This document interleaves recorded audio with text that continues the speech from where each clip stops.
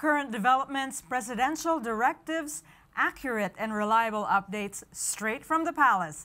This is Daphne Oseña-Paez, your Malacañang insider. To deliver universal health care and assure every Filipino the right to good quality medical care is a topmost priority of President Ferdinand R. Marcos Jr.'s administration. That is why the Department of Health is implementing innovative strategies for governance to meet the needs of our country. Dahil sa bagong Pilipinas, bawat buhay ay mahalaga. We have with us today Department of Health Secretary Ted Herbosa. Hello, Secretary Ted. Thank you for joining us. Thank you for inviting me and explaining the programs of the President in health. Yes, I had to have you here because I saw in your Facebook update something about leptospirosis because of the recent floods brought by Carina and Habagat. Yes, Carina and Habagat brought a state of calamity to the National Capital Region and several other regions. And a lot of floodwaters, heavy rains.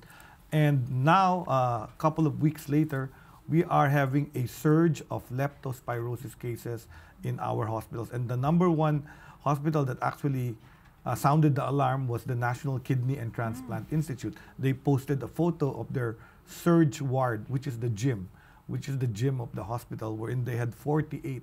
Actually, about 30-something was in the ward. But they had others in the hospital, which was already full. And these were mostly people that waded in the floods during Carina and Habagat.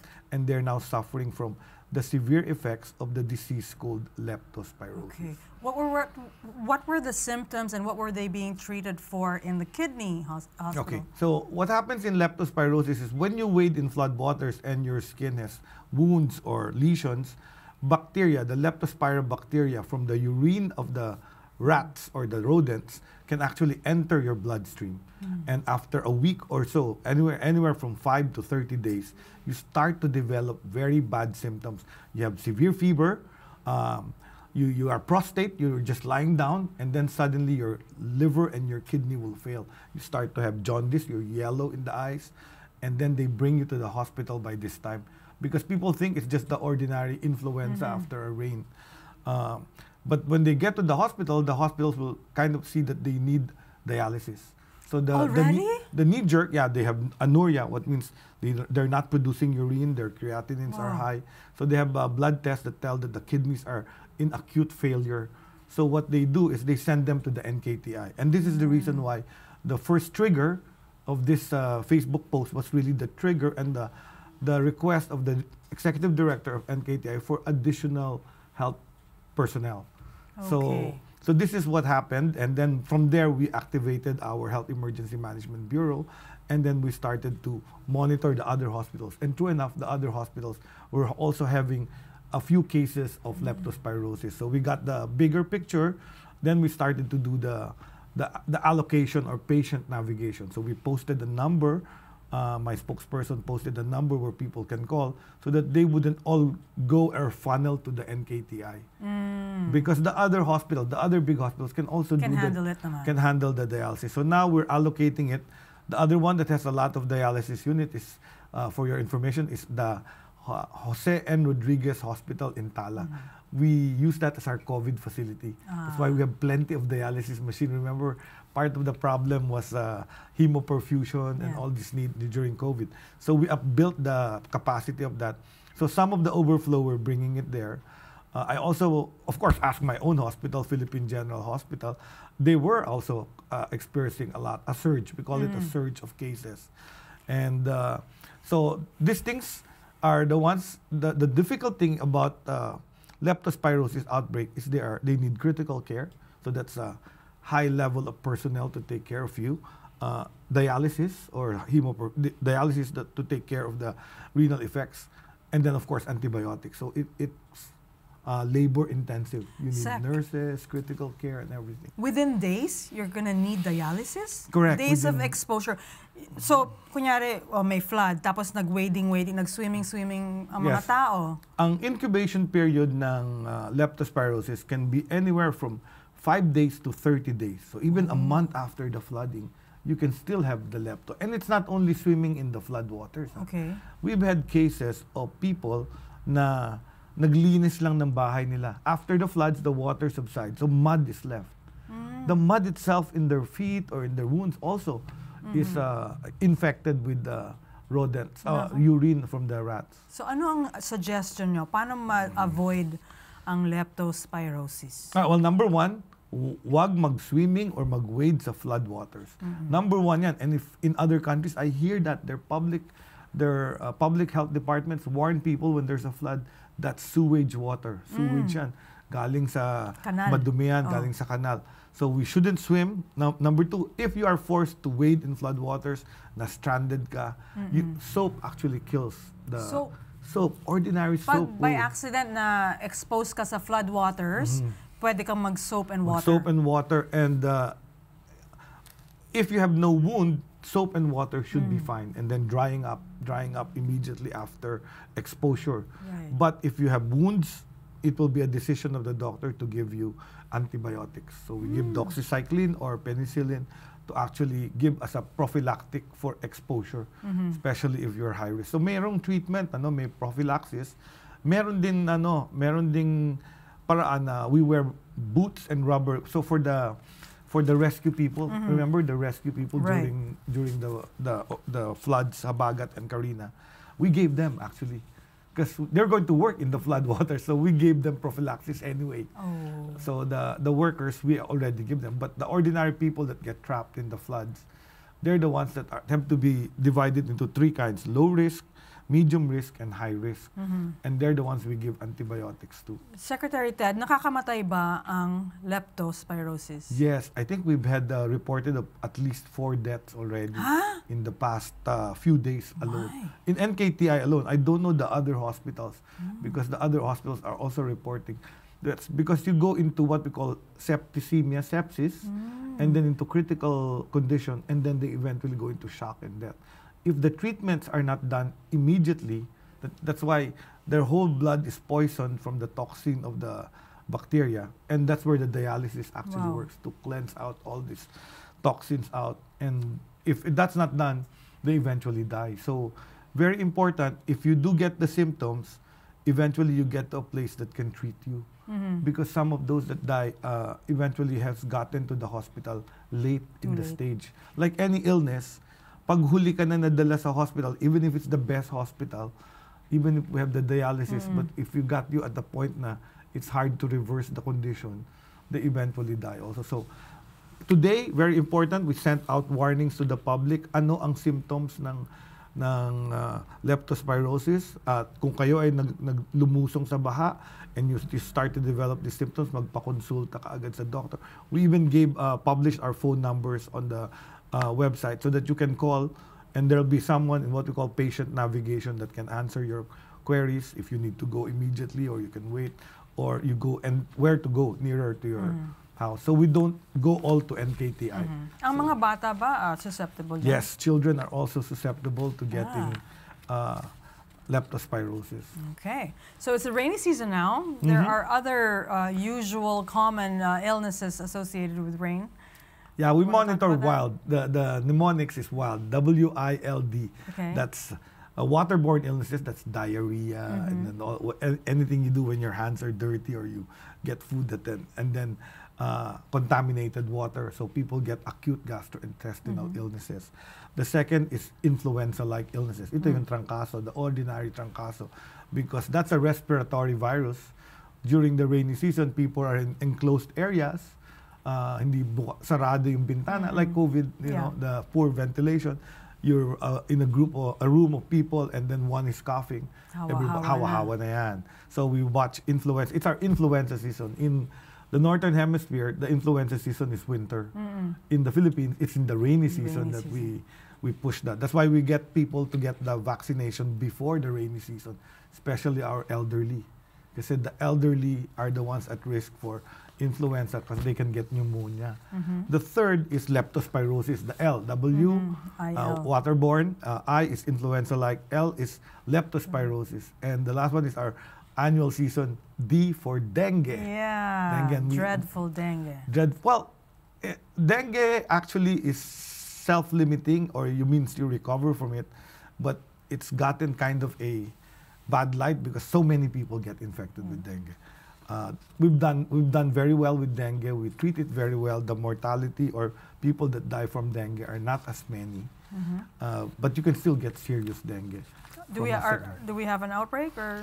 No, not yet. No? But we're having the numbers. Actually, we have about 100,000 a year, over 100,000 a year, and we're about getting to that number.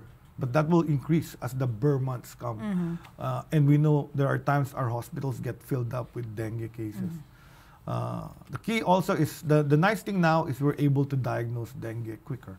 We have the NS1, it's a rapid test, just like the COVID test. So we're able to tell if their child has dengue or not. Is it by blood or nose? By blood, by blood. Okay. Going back to the illnesses associated with calamities and disaster, other than warning people and the awareness programs, are there other programs that we could do to prevent this from happening? Maybe coordinate with the LGUs or schools or... Well, number one, the schools. Definitely, I'll be going to Secretary Angara and start to talk to him about a convergence of health education or health literacy. It's very important to educate kids not to swim in floodwaters. I think that should be in the curriculum of our elementary. Or maybe our public officials should build public swimming pools, where water is chlorinated, so they don't wait for the flood season before they go swimming. So that's something we can actually inculcate in the minds of our kids.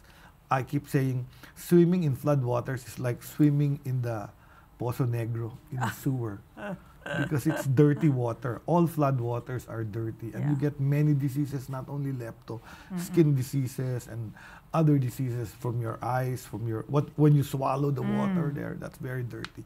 So very important education. We need to actually help our kids understand that swimming in floodwaters are dirty. Number two, maybe we need some enforcement. Maybe local officials should start enforcing, making people stay at home during floods. I see them there on television. You see, in fact, this season I actually called Teleradio because they were showing live kids swimming with salbabida and all. They're making tumbling in the water in floodwaters. So I had to make an announcement that this is not safe. There, people can get leptospirosis. So I was the one who called media. So it's a proactive move. They were surprised. What did I want to announce? I just wanted to announce, you're showing people live on the floodwaters, and kids were swimming. I said, kids should know. So officials can do enforcement. Another one is really control of the rodent population. Like any illness, like dengue, our program is to decrease the vector. The vector is the mosquito. So you remove the breeding places, you cover water, or the places where mosquito can breed. That's the same with rodents. How do you decrease rodents? Solid waste management. So it's really pushing for very good solid management, especially before the rainy season and the floods. You see piles of garbage in every corner in most of the communities. And then when the flood waters come, all this garbage disappears. They're in the flood waters. And they all had rats that actually populate and eat them. So when solid waste management is poor, the rodent population numbers increase. When the rodent population numbers increase, leptospirosis cases will increase. So if we control the rodents, we should be able to control this as a public health endeavor. So maybe one of the things I'll plan to do is actually to go to the MMDA, Metro Manila Council, and really talk to them about this problem of lepto, because we cannot be doing the same thing and warning and not do something significant. Mataas talaga yung lepto. In fact, the rest of the world looks at us as a leptospirosis. Yes, Mumbai and Manila are the ones that have recorded world record numbers. Really? The highest is Mumbai after a flood, but you know what happens in Mumbai? The temples have rats. They don't kill the rats. But Manila, we can solve it because we can do rodent control. We should be able to control this. We're a city below sea level, so it's always flooded. But if we keep our solid waste management and rodent population low, I shouldn't be having this upsurge of leptospirosis cases a week after or 2 weeks after My floods. goodness. Well, you mentioned the international reputation, and you just came back from the ASEAN Health Ministers Forum. How was that? And this is my first health ministers meeting. And it's very nice that I meet all 10 of the health ministers of the different countries. We have many common things that we aspire for. Universal health coverage, antimicrobial illness, antimicrobial resistance from bacteria, no malnutrition, immunization. These are things we discuss there. And we share our good practices. So it's very nice to listen to what the other practices are. And it's also nice to learn that we have many things to offer to our ASEAN neighbors. Like what? In terms of health.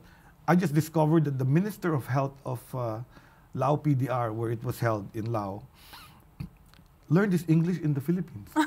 He learned it in Manila. Said, "You speak very good English. How do you know?" "Oh, I was in a program of the World Health Organization to teach English to Vietnamese, Cambodian, Lao, Korean." And they were 10 months here in the Philippines, taught by Ateneo University. Nice. Where else can you learn good English in Manila? Arneo. So he actually, I was wondering why he spoke very good English. So that's it.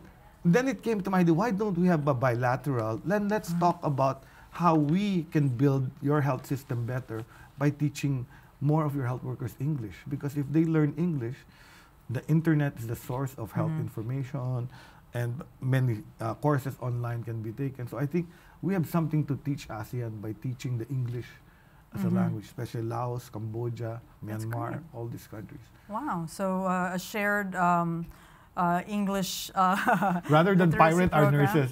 That's my option, because we can train your nurses rather than pirate our health nurses. That's good. We have a lot of teachers in Lao. That's what I discovered. Of the thousands that are there, 30% of the Filipinos there are teachers.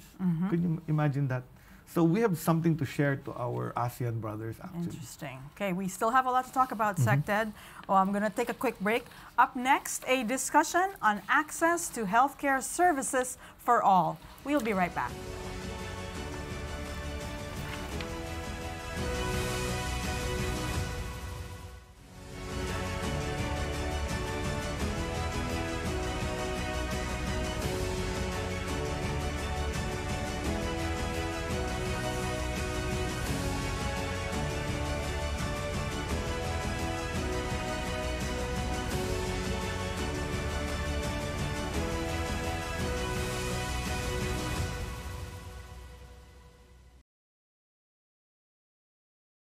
Welcome back. You're still watching Malacañang Insider with Secretary Ted Herbosa of the Department of Health.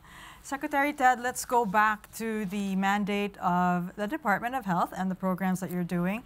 How is the DOH ensuring that our kababayans in the rural areas have access to healthcare services? This is in keeping with the Universal Healthcare Correct. Act. In 2019, we actually passed the Universal Healthcare Act.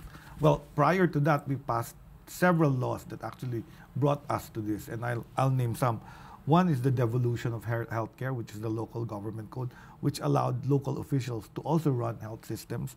The second was the PhilHealth law, the National Health Insurance Act, which created a single insurance for all Filipinos. Although for a long time we had problems covering it.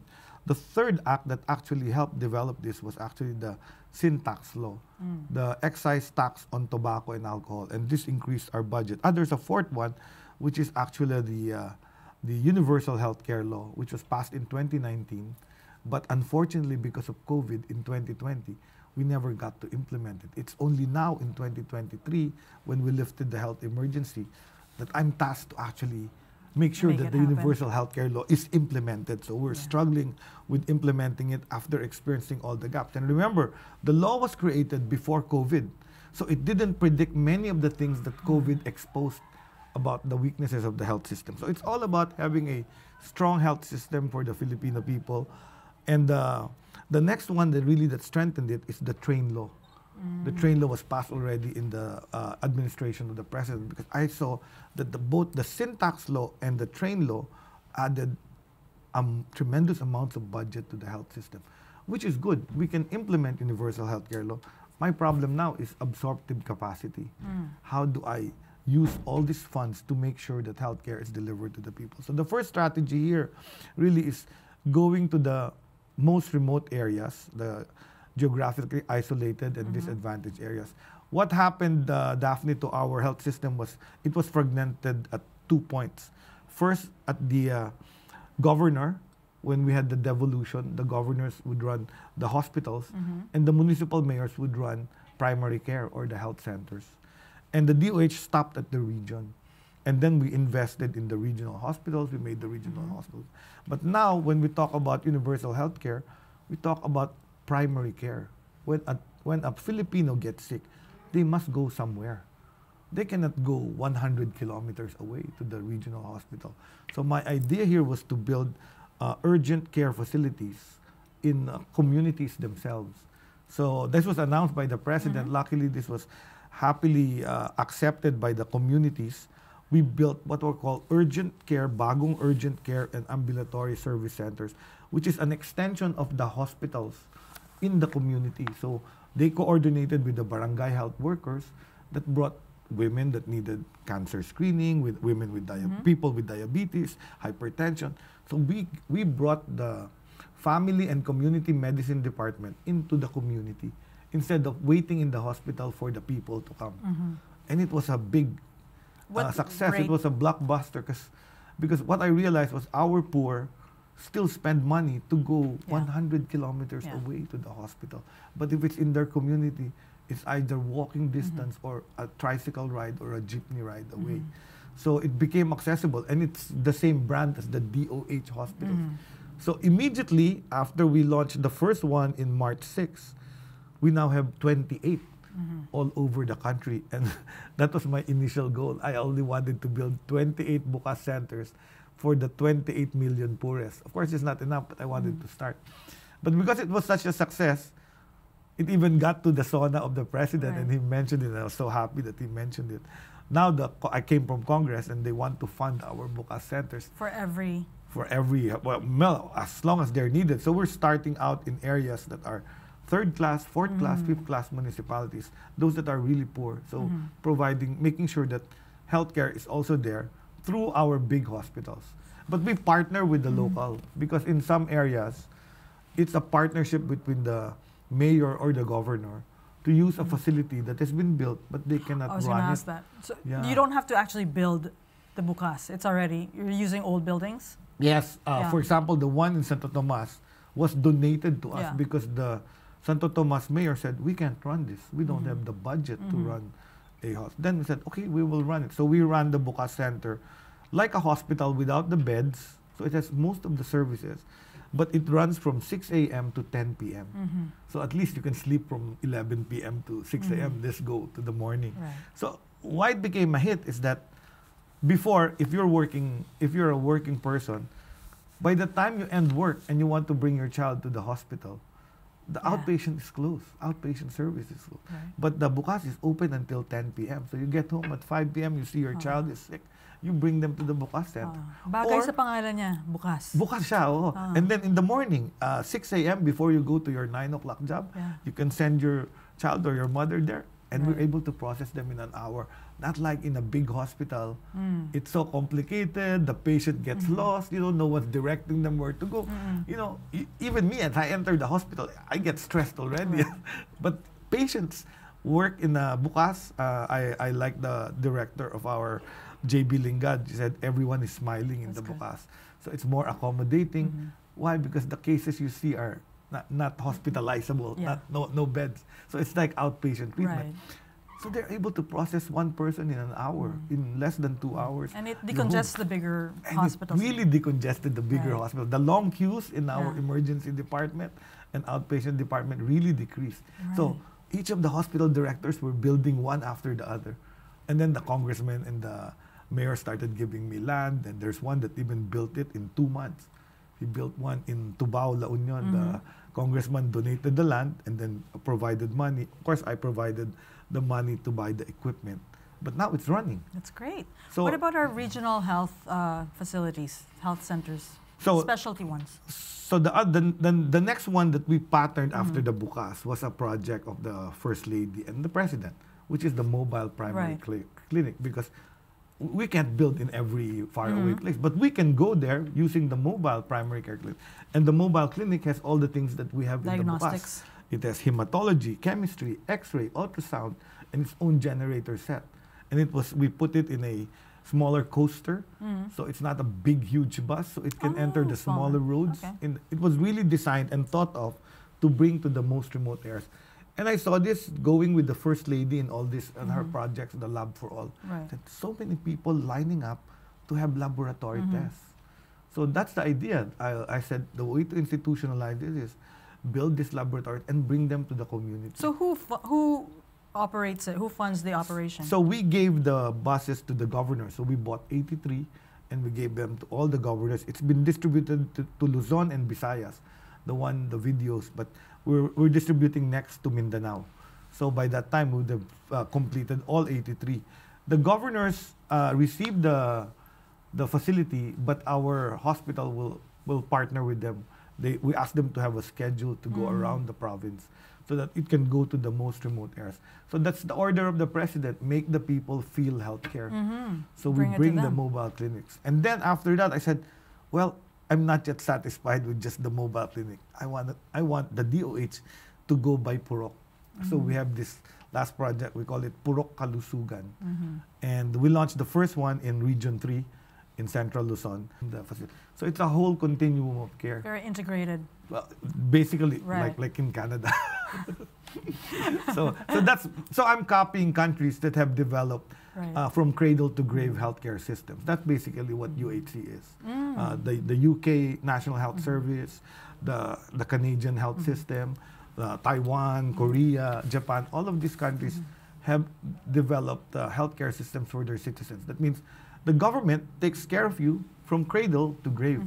So the services will be available. So that's what I'm trying to do in the few thousand days that I'm left as Secretary of Health. All the activities that you're doing, going house to house and generating a lot of data and information on patients that would normally not even go to hospitals, but you're going to their houses.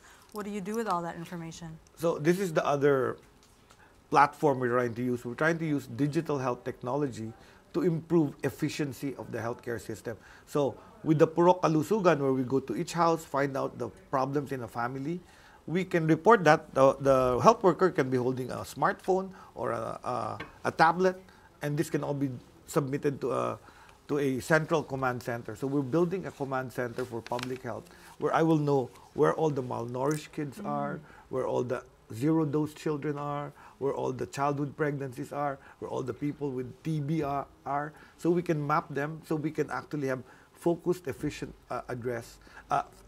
address the health problem. So I'm using digital technology to make sure we don't waste any centavo. So we are able to treat them, and then also I'm hoping that with the eGov platform, people have an easier way to access healthcare. That means if they were tested positive for TB, where do I get my TB drugs? If I were tested for HIV, how do I get antiretrovirals? So I'm using all these other projects of government to be able to fix access. So that's access. And the second is making sure their health is maintained. So if you remember a few weeks back, a month back, I was being interviewed in a radio station. I said I wanted to change the name of the department to Department of Health and Wellness because now the trend is not just taking care of illness, but making sure people live long, well lives. So the idea is nutrition, good nutrition, health promotion, disease prevention, immunization. And then sports, exercise, movement. Making people active with movement, and that leads to longevity. In fact, I was talking with the health minister of Singapore. Yeah, we may have the longest life expectancy, but that's not really true. They're actually in a hospital bed attached to a ventilator. That's not the longevity they want. Okay. You want quality of life. You want longevity, people in their senior years, but they are productive, creative, they and dance, engaged with each engaged other. with the community. Community. So that's our goal. And I noticed some countries have changed their nomenclature to health, wellness, and longevity. Those are the components. Before it was health, welfare, and aging. But now, but I think this is really where we want to go. The best index of healthcare systems that work is that the life expectancy of your people is long. We're at 71. We're way off the first world countries with 85, 80 plus. So I'm hoping we will be able to live long. I'm hoping to live longer. Wow. I'm already Don't we all? outaged my father who died of lung cancer. I stopped smoking. Okay. So because I said, oh, my dad died of lung cancer, I should stop smoking. I was a smoker. So I reached 66. He died at 60 from lung cancer. So there is a way to actually increase longevity. Secretary Ted, and obviously one of your main mandates here is to really deliver the universal health care. But when you talk to the president, what are his other directives and his main interest, like in terms of health? Okay. Because this is very close to his heart. I mean. Yes. So initially, when I came in, the focus was really the flagship programs. Of course, we will continue that. He was talking about legacy projects of bringing heart center, lung center, kidney center, the projects of his father to all over the Philippines. So we've continued that, and we did groundbreaking in Clark. We did groundbreaking for a cancer center beside lung center, and we're doing it in many places. In fact, in all the DOH hospitals, we built up heart centers and cancer centers and children's centers. The next step I explained to him was this primary care, these things I was doing. And when he was listening to my presentation in the cabinet, he immediately got it because he was a former governor. Right. He was a former governor of Ilocos, and he knew what I was talking about. So he completely agreed, and then he actually also included it in his SONA, the super health centers, making sure that people have access to healthcare. So I think we're mind-linked now in terms of what we want to do. The key is, it's a big problem. We're an archipelago. There are some places where getting healthcare means crossing an island or riding a boat to the next island. And we need to fix that. I think some of the money should really go to just creating roads. For example, I remember there was a governor who talked to me. We were building him primary care facilities. He said, no, don't build me a primary care facility. I already built a hospital in the province, and the DPWH has built a road. So it now takes a tricycle 20 minutes to get to the hospital. So why will you build me a primary care facility? He was correct. Okay. So in essence, sometimes the infrastructure, the farm to market road is also the same road that the pregnant mother who has a complication uses to get to the hospital. Right. In other places, it would be a muddy road and no vehicle would go at night. And that's the time they're having complications. So the infrastructure, the access are actually parts of making sure. Telemedicine is another one that I think we're in MindLink. I talked to him about making sure that we have access to the doctors that are in the specialty hospitals, so that in the bukas, what we plan to do is also have clinics where you can just go on a camera and still talk to a specialist. Because it will take time for these people in the community to schedule with the big hospital. But if I say, once a week, can the specialist see the patients in the bukas? So an endocrinologist will see a diabetes patient that's hard to manage. A cardiologist can see a hypertensive patient that has some difficulty. So you have access to all of this. So it's really a systems approach. Right. Basically a systems approach and access. Of course, not everything will be ideal as I describe it, but at least it will be better from where it was prior to. Already, you've done a lot in a year? Yes, a little over a year. A little over a year. So yeah, there's still a lot to talk about, a lot to look forward to, and I hope that you can come back in this Malacañang Insider. We can keep talking. Sure, anytime. I think health is really, it's the third highest budget in the executive. I'm expected to do a lot. So I want to tell the people what we're doing with the money that Congress and Senate is giving us, and what the President's idea really of making sure that every Filipino feels healthcare. Sabi nga nila, bawat buhay mahalaga. That's right. Well, thank you so much, Secretary Ted Herbosa. Accessible and quality health services for all Filipinos. As the nation's leader in health, hangarin ng Department of Health ang maipaabot sa bawat Pilipino ang mas pinalawak na serbisyong medikal sa buong bansa. We bring you the in-depth views of the latest issues and breaking news as it happens. Stay tuned for regular updates at the Palace. I'm Daphne Oseña-Paez. Have a good day.